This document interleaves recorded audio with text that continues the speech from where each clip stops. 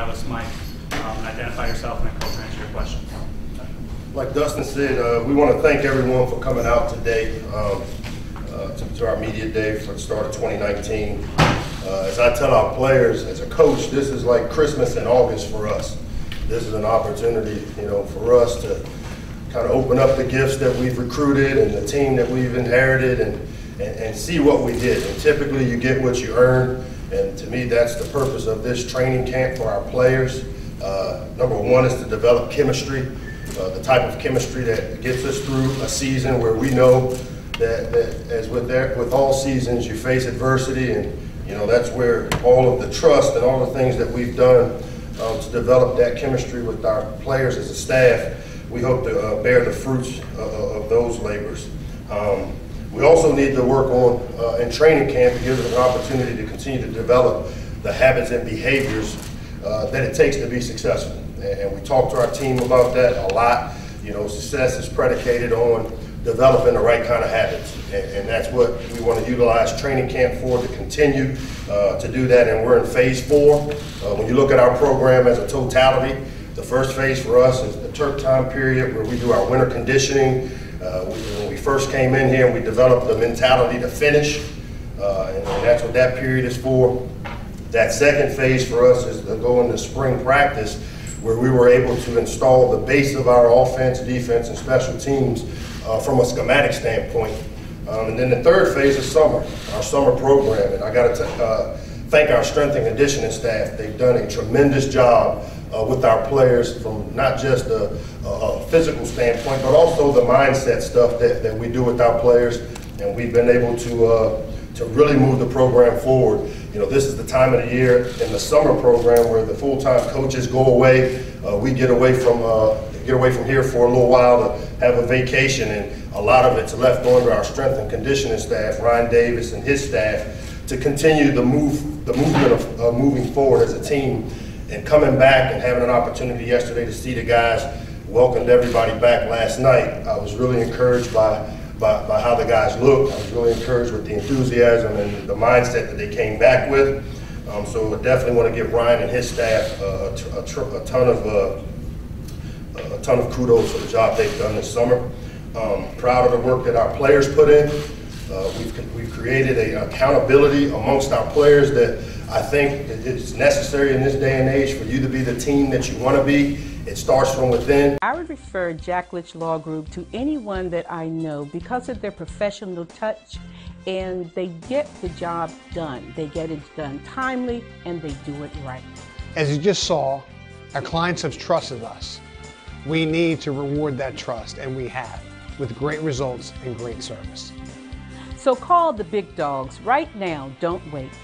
Find us online at bigdogssmallfirm.com. And as I told our team, we're going to be defined in the present, not by what we've done, but by what we do. And so we're all well aware of the things that have taken place here. But again, we've told our players, this team, this 2019 team, will be defined in the present, meaning whatever it is we do today, that's how we're going to be defined. And we want to use these 25, 26 opportunities during training camp to, again, develop the habits and behaviors we're going to need to have success. So with that, I'll open it up to any questions. Mike, you got 3 grad transfers that came in with Tyler and Josh and Shaq. How significant is it to be able to get those kind of pieces that could help you, and what does it mean to you that you have guys that could go pretty much anywhere, have a year, maybe 2 left, and that they chose to come here to help you? All 3 of those guys are great additions to our program, and not just because they're great players, but you look at a guy like Shaq who comes from a winning pedigree, much like Keandre Jones, who I forgot to mention for you guys. Keandre did just have his waiver approved last night, so that's breaking news. Keandre will have immediate eligibility, but as with Shaq, Tyler, Josh, and even Keandre, who's not a grad transfer, bringing in the caliber of player that they are as football players. But the thing that's been really impressive to me is the off-the-field things that they bring to the table from a maturity standpoint, the habits and behaviors we talk about, they understand. because all 4 of those guys have come from programs where they've had some success. And so they've been great additions to our program from a leadership standpoint. These aren't guys who've come in with egos of, hey, I played and won a national championship, as much as, hey, these are the things that we have done and where I've been. These are the habits and behaviors we've had to win and to be successful. And so again, those were 4 really big pieces to add, and I think all those guys will help us tremendously as we try to move the program forward.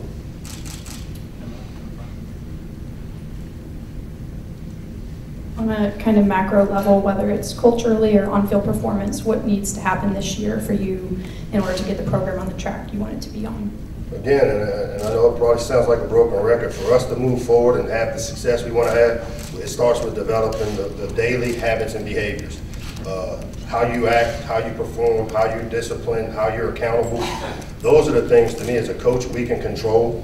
Once they get inside those white lines, if they have the right kind of habits, if they have the right kind of behaviors, success typically follows. And again, this is the blueprint that I've been a part of the last 3 years, and it works. And for me, you know, success will be judged by us in this building, and it can't be done until we're done at the end of this season. So we're doing it on a daily basis, and that's where we talk about being defined in the present.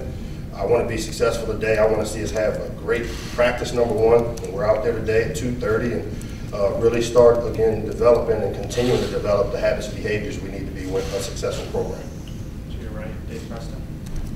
Coach, the spotlight often is on the quarterbacks. If you could just address how the quarterback competition is percolating, the things that you're going to be looking for over the next 3 months or the next 3 weeks from the candidates, and you know, and maybe highlight what each brings to the table. You know, that's a great question. Number 1, the starting quarterback for me starts with the guy that does the best job of taking care of the football. On the offensive side of the ball, you know, as we say in the coaching profession, you lose more games than you win. So for us, it starts with not beating ourselves on the offensive side of the ball, and the quarterback that does the best job of protecting the football.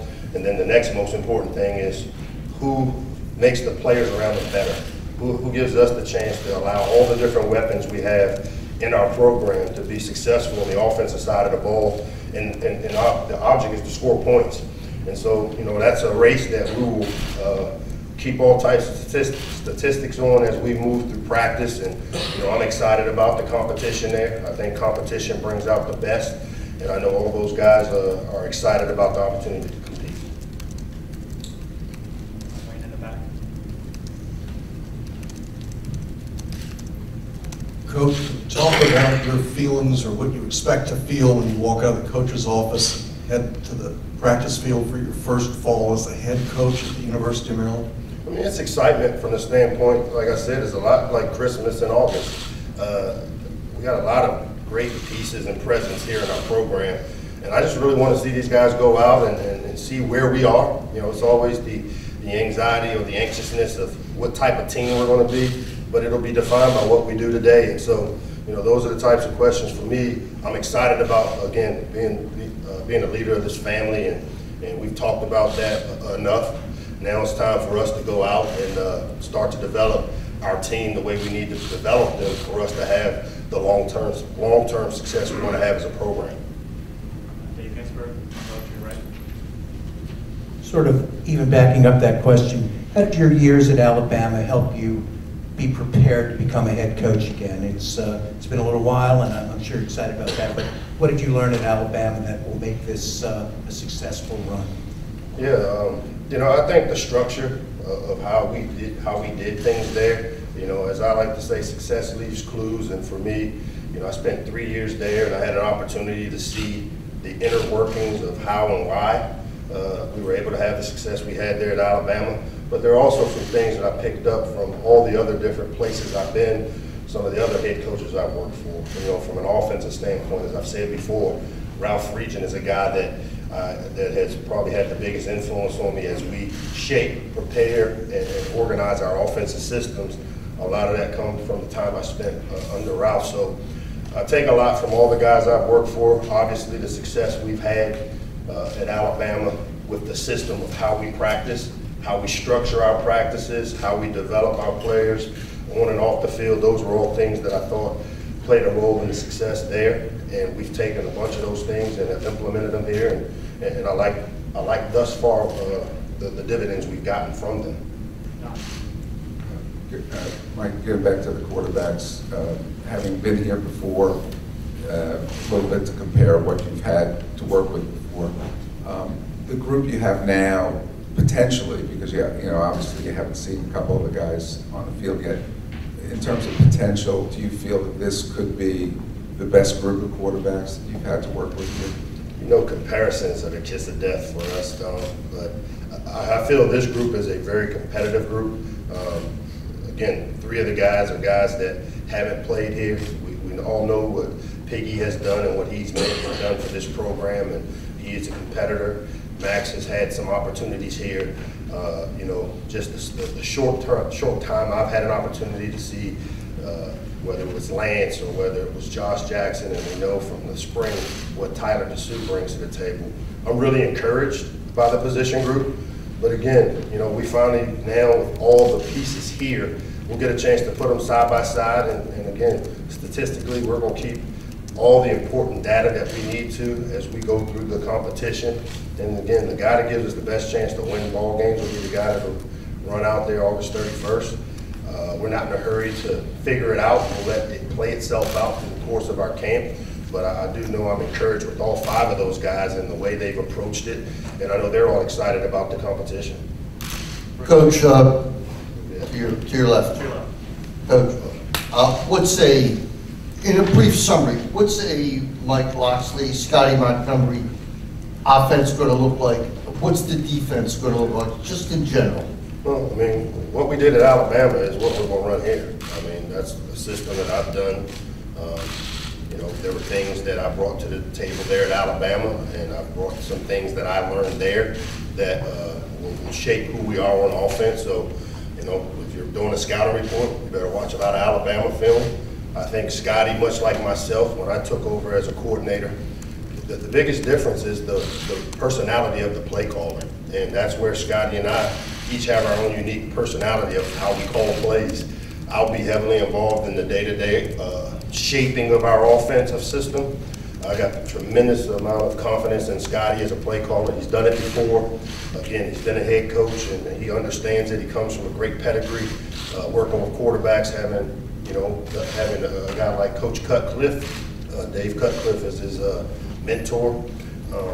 I think Scotty brings a tremendous amount of experience to the position, but if you want to watch our offense, we'll be very similar to the things we've done, whether it was at Alabama, the time I was here at Maryland Pryor, Illinois. You'll get a lot of tape out. On the defensive side of the ball, we'll be a 3-4 structure, but also very multiple. I'm not a bend, don't break guy as a personality, and so my charge to John Hope and the staff on the defensive side of the ball is we want to pressure people, we want to be aggressive. Again, like I said, I don't want to be a bend, don't break, but we'll also understand situational football. John has a tremendous amount of experience as a coordinator, having coached as a coordinator as well as in the NFL for 16 years. So that side of the ball I feel pretty confident in. And on the special teams, Papuchis, Coach JP is going to head up that group and has done a tremendous job as a special teams guy, where special teams has to be a weapon for us, and we've got the bodies and the skill set in our team, or on our team, for our special teams units to be really special. To your right, Coach, staying with defense, what are you expecting out of Antoine Brooks this year as a leader on the defensive side of the ball, and what can he bring to the team? Well, anybody that's talked to him knows that kid brings energy to everything he does, and I don't think he's ever had a bad day.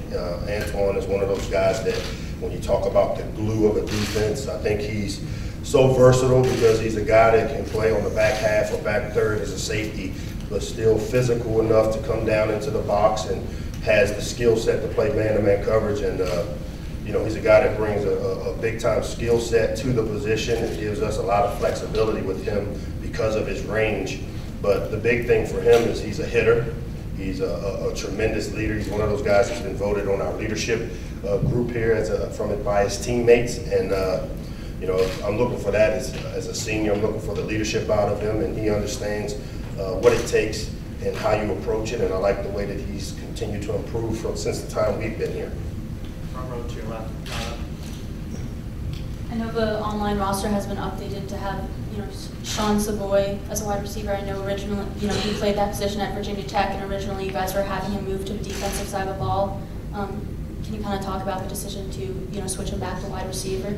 Yeah, when you go through spring ball and you lose bodies, and last spring we lost a lot of guys out of the secondary, it's hard to practice when you got 14 wide receivers and 6 DBs. And so Sean is a guy that we looked at, and when you want to take a look at guys, the spring is the best time to do it. And I've been at other places where we've done it in the past, where you use the spring to evaluate the flexibility of a guy playing on both sides of the ball. And Sean has the ability to feed the skill set, the ball skills to do both. But now that our freshmen have arrived and we've been able to kind of build our depth on the defensive side of the ball, it's enabled us to move him back probably to his more natural position. But I think the meaningful reps that he took in the spring is that if we were to get any injuries or we were to get banged up in the secondary, because of the work he did in the spring on that side of the ball, we wouldn't have any issue of being able to flip him back to the other side of the ball. Going off that question, could you also speak to moving Taj the opposite direction? Again, and it goes back to depth and position groups, and we have a number in our heads where we like a certain amount of wide receivers, a certain amount of DBs. Taj was another guy that had a skill set where he played on both sides of the ball coming out of high school. We're going to take a look at him as a secondary defender, corner, safety, nickel guy this summer.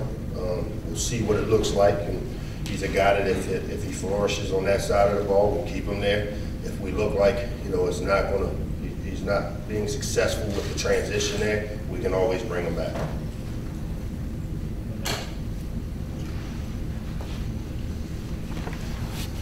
At the skill positions, a lot of depth in a lot of areas of wide receiver, running back, tight end. How do you try to navigate distributing those touches and making sure every guy stays involved? Well, right now, we're not even really worried about touches. We're worried about figuring out who deserves those touches, and that's what summer camp's all about.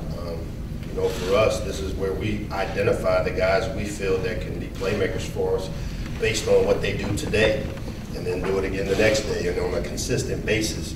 And then as we start developing a mindset as a coaching staff, well, this is what this guy's capable of. As we start game planning and getting ready for our first game, then we'll start deciding touches. And to me, I think it's really important, especially on the offensive side of the ball, to be diverse. It enables you to attack all areas of the field with your different skill sets, different personnel groupings, different tempos, which give defenses issues. So right now, we're not really worried about touches, more trying to identify who those guys are that we want to get those touches to when we start formulating game plans. Coach Cordell Woodland from 105.7. Can you tell me what you think the biggest challenge is coming from being the king of the SEC at Alabama to Maryland, where you're trying to work your way up in a powerful Big Ten? I don't see a bunch of challenges. I see great opportunities, Cordell. Obviously we're well aware of being in the Big Ten East, and that side of the Big Ten is a challenge in itself. But for us as a team, it's a great opportunity. I feel really good about the team. I think we've been able to make strides. But again, for us, it's going to start just with the basic day-to-day habits and behaviors. And you guys are going to get tired of hearing me say it, but it's what we're going to be about around here. Developing the right kind of habits and behaviors to be successful on the east side of the Big Ten Conference, on the eastern side. And you see so much parity in this league now as well, but I'm excited about the opportunities more than looking at it as a challenge.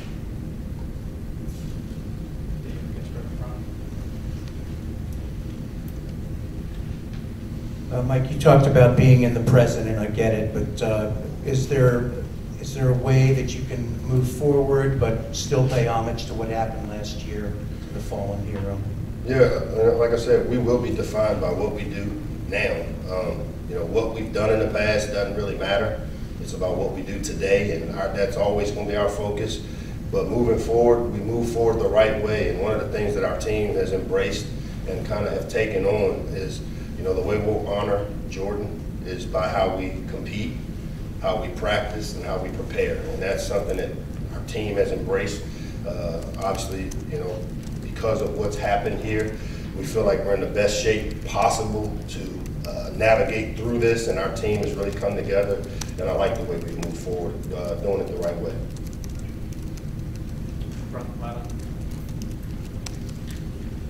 With Savoy being switched to wide receiver, he and Josh Jackson played together at Virginia Tech. How do you see that chemistry benefiting the team? It'll be interesting. It depends on who our quarterback is, and I think the key for all of our wide receivers and skill positions are to develop the chemistry with all the quarterbacks until we find who that guy is that will be under center for. So I think for those two, when they do take reps together, there's probably some benefits because they understand and have a great understanding of each other, where they are, spacing and those things. But I think all our skill guys need to figure and develop great rapport with all the quarterbacks, and the quarterbacks need to do the same. Any other questions for Coach? All right, thank you, Coach. Thank you very much.